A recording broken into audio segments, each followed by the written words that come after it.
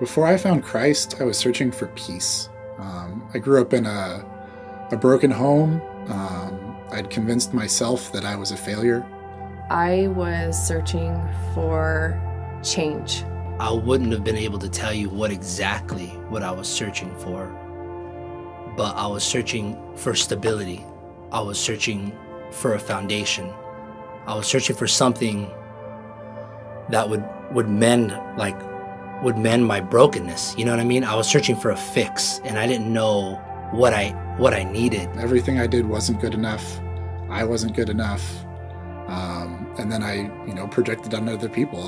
I would see myself through their eyes with my own prejudice that I was not good enough. I just never saw myself as valuable, never saw myself as somebody that had something to give to this world. I was just getting tossed around, life was just having its way with me. So, I really didn't know, but I know what I was looking for. I was looking for a fix. I was looking to be mended. I was looking for stability, structure, because I had none of that. What we were doing wasn't working, and I was seeing myself go down a very similar path that I lived growing up. I filled my life with a lot of things. I tried drugs, alcohol, sex, just all the different things that this world would bring to try to fill the void in my life, and I was just searching for who I am. I know when things got quiet, the party was over, the music stopped, I'd lay down at night, and I remember having lots of soul-searching times where just about the meaning and reality.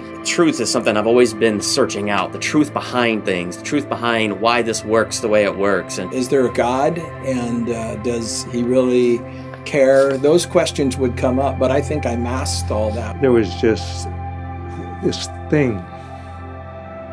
It's that separation from God that we all feel. I knew that there needed to be change in my life, and it needed to be something that changed what was going on in here.